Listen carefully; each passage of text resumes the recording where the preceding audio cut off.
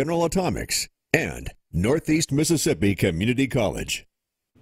Diesel power technology is one of the most impactful industries around.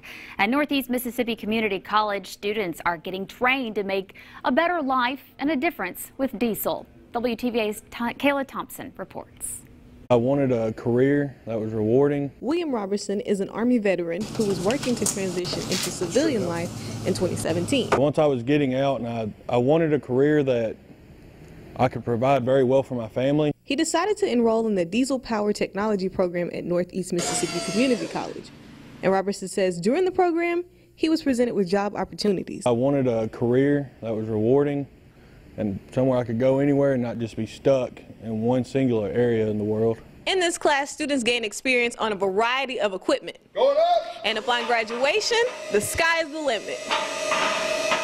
Instructor Jonathan Alexander says this is true for the majority of his students. Job placement is no trouble.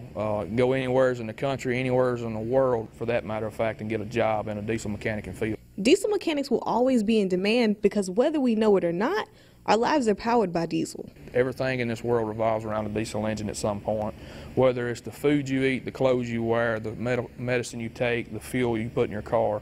A diesel engine is touched that some way. You know, a lot of times when you have a major event occur like a hurricane or a disaster come through, those are diesel generators sitting there powering these hospitals and these nursing homes, keeping people alive. With such responsibility, diesel mechanics have to pay attention and know the ins and outs of the equipment. Instructor Alexander makes sure students get an up-close look at everything they will encounter in the field. William Robertson has graduated and now works full-time using the skills he learned in this program. And he's confident that he will stay in this industry for the long haul. Of course, I'm going to keep working at it, getting better at it every day.